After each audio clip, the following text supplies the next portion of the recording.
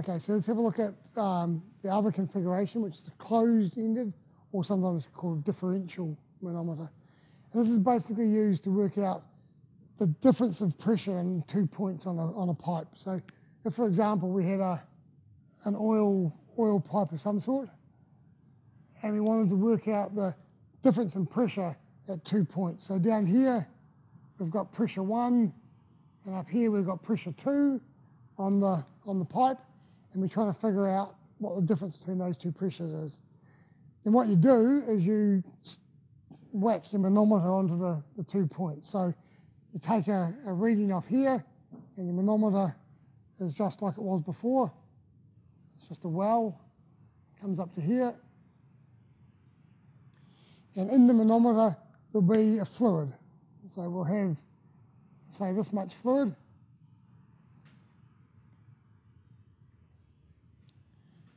Yep. And it's obviously a difference because it's got different heights to the two arms. So there's something going on with the pressure at the 2 points. And let's do the thing that Scott was alluding to before and have a think about the heights of the fluid as well. So let's pretend this is oil with a relative density of 0.8. And we'll have a mercury in our manometer. Mercury with a relative density of 13.6, and we'll make up some numbers. So we'll say that this height here can be 10 millimeters. The height up to the head of mercury can be 50 millimeters. And then we'll have another up to the centre of the pipeline here, can be another 70 millimeters. That's to the centre of the pipeline there.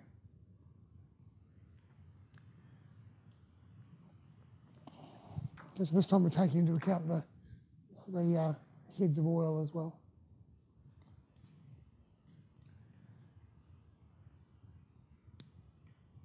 Okay, and all we're doing is we're going to use exactly the same idea as before. We're going to say at the 2 points, there and there, the pressure has got to be equal. So whatever the total pressure at A is, has got to be equal to the total pressure at B, is the guts of it. And then we just work out the pressures at those 2 points. So, oops, I tripped over a cord. So at A, the pressure is equal to. Okay, so what's causing pressure at A? There's definitely the P1 from the pipe, so whatever actual pressure the oil has got in the pipe is going to be pushing the oil out, and also this head of pressure here.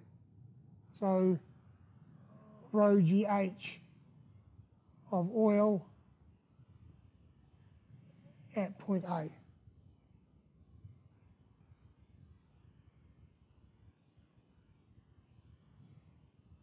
And at B, the pressure is this pressure 2, so we have a pressure that's pushing with, plus the head of oil above point B, plus rho GH of mercury above point B. Yep. So we've got two different pressures. One for point A, which is just the pipeline pressure plus the head of oil. And at point B, you've got the pipeline pressure plus a head of oil plus a head of mercury. You've got all those things going on. And we know that those two things are equal because they're on a shared well, they're at the same level on a shared well. So these two things are equal. So A pressure equals B pressure. So P1 plus rho GH of oil at point A equals P2 plus rho GH of oil at point B plus rho GH of mercury at point B. Yeah, because those two things are the same.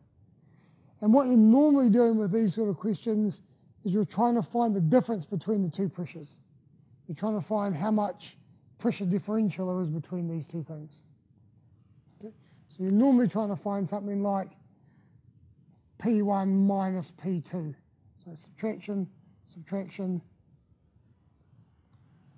rho GH oil B plus rho GH mercury B minus rho GH oil A. Just a bit of algebra. Liam will be happy with that. Yep. Okay, so we're just jiggling things around. We don't know, we haven't got enough information to work out either P1 or P2 by themselves, but we can work out the difference between them. That's why it's called a differential manometer. It's just going to work out a pressure difference. So basically you can plug your manometer into your pipeline and find out if there's any pressure droppers, if you're losing any pressure in your pipeline. And now you just pop numbers in. So this is oil, so density for oil, 0.8, so 800, times 9.81, times the head of oil, 10 millimeters, plus mercury at point B, times 9.81, times the head of mercury, which is 50 millimeters, minus, I've got back to front, haven't I? What have I done? Spot the mistake. What have I got wrong? What's wrong with one number that's on the board so far is rubbish. Which number is it and why is it rubbish? Should be,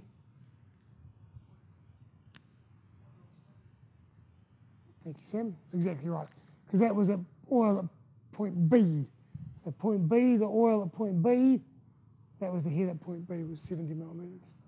So this is the one that's 10 millimeters.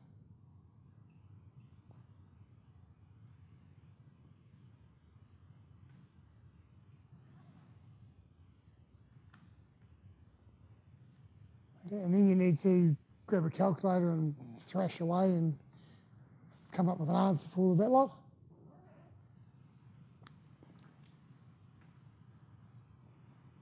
And that'll tell you what the pressure differential between the two parts is.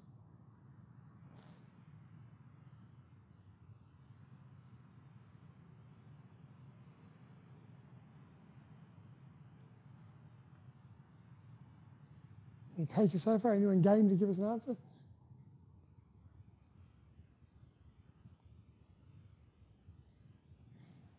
Everybody's ducking for cover.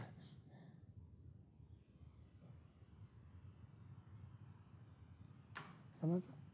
What do you get? Okay.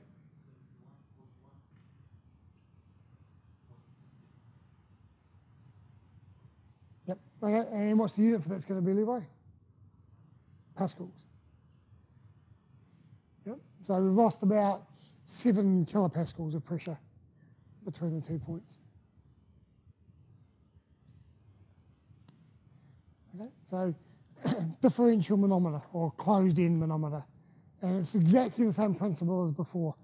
Shared well, draw a level through it, and the smart thing to do is to draw a level wherever the lowest fluid level is within that well. You don't have to worry about head for that. Pressure at one point, pressure at the other point.